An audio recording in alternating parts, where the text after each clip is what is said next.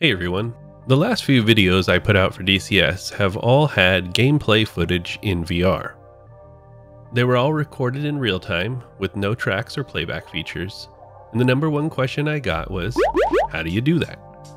Well, it's time to show you.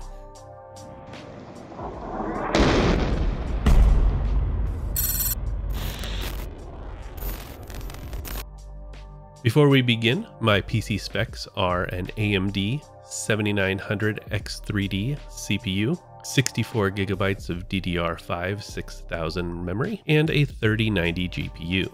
Also, I do not record on the same PC that I game on. I have a second PC for that, so none of the CPU or GPU time is shared with OBS.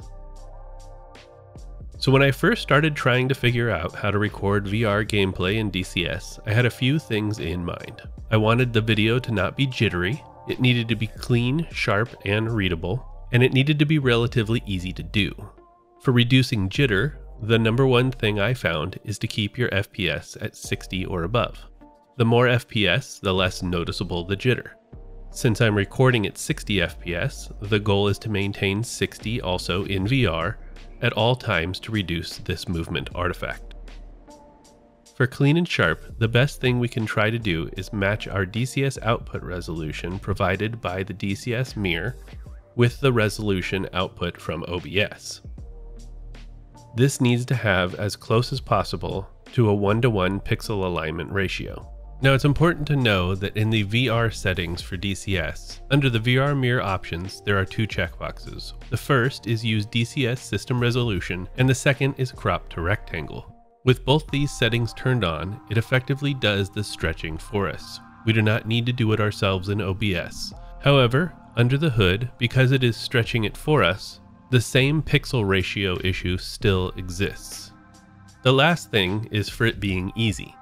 What I mean by this is I don't want to install other mods like VR shader mod or external OBS mods and mess with like 10 to 20 different settings external to DCS like in the Nvidia Control Panel or OpenXR. If it's just a few things here and there, that's fine, but I'm really looking for the easiest path here. Now I'm going to work a little bit backwards here, but it should make sense in the end. First, let's talk about OBS. So given our output resolution of 1440p, the next step is to calculate the VR resolution that we need so that when we scale the mirror from DCS, we still maintain a 1:1 pixel ratio. Since there are a lot of different HMDs out there and not everyone is recording at 1440p, I made a simple spreadsheet that you can use to do the math for you. The first step you're going to want to do after you follow the link in the description below to the spreadsheet is to copy it. To do this, you're going to go to File, and you're going to click Make a Copy. This is going to stick a copy of the calculator in your own Google Drive. From here, you can go ahead and edit your copy and input the proper values to get the calculation you need. Simply type in the per eye resolution of your HMD. If you don't know this, you can surely look it up on Google. Then type the desired vertical resolution. This is the height of the output resolution we want in OBS. Then take note of the required OpenXR resolution, the DCS PD value, or the STEAMVR super sampling percentage. You're only going to need one of these depending on the steps to follow. If you are not using the OpenXR Toolkit and you do not have STEAMVR, you can use the DCS pixel density value to set your pixel density in DCS. If the value has a hundredths decimal, you will need to input it manually into the options Lua. You can find this in Saved Games, DCS, Config, Options Lua. Look for the pixel density field under VR and type the value in from the calculator.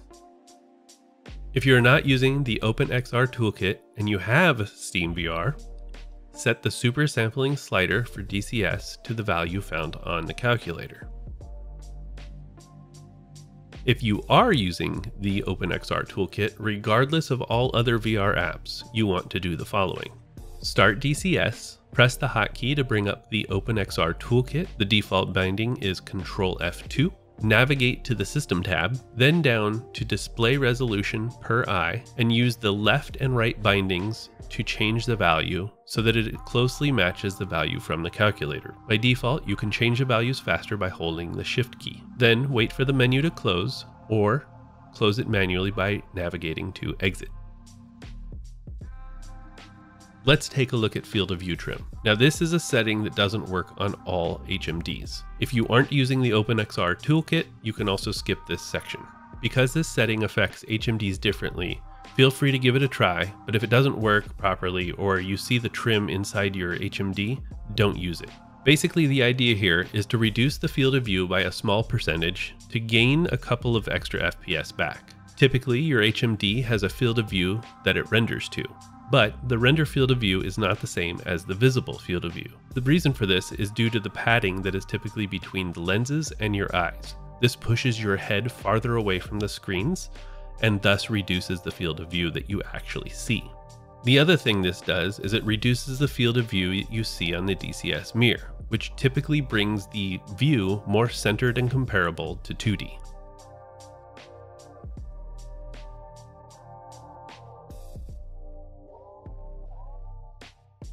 To change the field of view, you're going to want to press the hotkey again to open up the toolkit, navigate to the System tab, then down to Field of View, and change the value to Advanced. Each of these settings works as follows.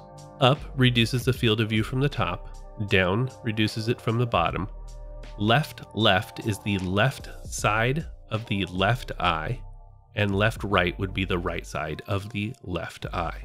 Counter to this, right-left is the left side of the right eye, and right-right is the right side of the right eye. Now, depending on which eye is displayed in your desktop, you want to choose the proper left or right settings to adjust. For me, I am displaying the right eye, so I change right-left and right-right values. What I'm looking for is to reduce the amount of field of view on the right side of the right eye. This will slowly reduce the excess visibility and bring the cockpit more centered in my desktop mirror field of view. So I reduce this value until I see one of two possible things. Either the cockpit appears to be centered in the mirror, or I can start to see the reduction of the right side field of view in the HMD. After changing this value, you will notice that the desktop mirror appears to be stretched.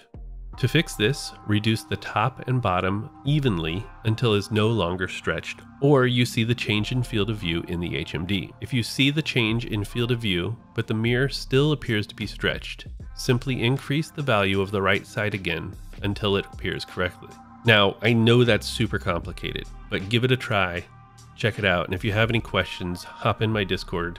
The link should be below and I can help you out. Again, this is also not for everyone. Some HMDs like the MetaQuest Pro actually distort the image inside the HMD. So if that happens to you, set everything back to 100 and move on to the next chapter. If you have an Nvidia card, this next bit is for you. Otherwise, you can skip to the next chapter. Now, even for Nvidia users, this part isn't necessary, but we are using VR and we want to squeeze every bit of performance out of DCS that we can. And in my opinion, there's a couple of options that matter for that. So first, open up the Nvidia Control Panel, then go to Manage 3D Settings, click on Program Settings, find Digital Combat Simulator Black Shark in the Program dropdown. Once selected, scroll down to Low Latency Mode and change it to Ultra. Low Latency Mode tries to reduce the render queues on the GPU at a driver level, which means that this setting should help us in some cases where you are GPU bound. Keep in mind that the making of this video, Eagle Dynamics is currently in the process of trying to upgrade DCS to Vulkan instead of DirectX. So if you're watching this at a later date, this setting may not work anymore. The second and final thing you're going to want to do is scroll down to Power Management Mode and choose Prefer Max Performance. This just ensures that we don't have any unexpected dips in FPS while we're playing. Okay, we're almost there for the last bit, DCS settings. Now, I really can't help you determine what exact settings you need to get 60 plus FPS in DCS in VR. If I did that, this video would be just completely too long, and there are so many combinations of HMDs and hardware that it's really hard for me to tell you exactly what you need to do in your system to achieve 60 FPS in VR. You will need to figure out the best settings for you to obtain 60 plus frames per second. What I can show you is my settings, and that shadows, visibility range, resolution of cockpit displays, anti-aliasing, screen space ambient occlusion or SSAO, and raindrops are some of the biggest contributors to low FPS performance. So focusing on these settings as a baseline for clarity will help a lot. Now, the only other setting you're going to make sure you want to have selected is on the VR tab. You're going to want to make sure you have Use DCS System Resolution and Crop to Rectangle selected. Back when multi-threading came out, I made a spreadsheet to track the performance of each individual setting on 2 different PCs, and I'm in the process of updating it for the new settings. Hopefully I can get a follow-up video with those settings out to you, and that will help you make a more informed decision with DCS settings in the future. Now, if you've followed all these steps and you can still maintain 60 FPS, you should be able to record VR footage in real time. Record if you have any questions or just want to say hi.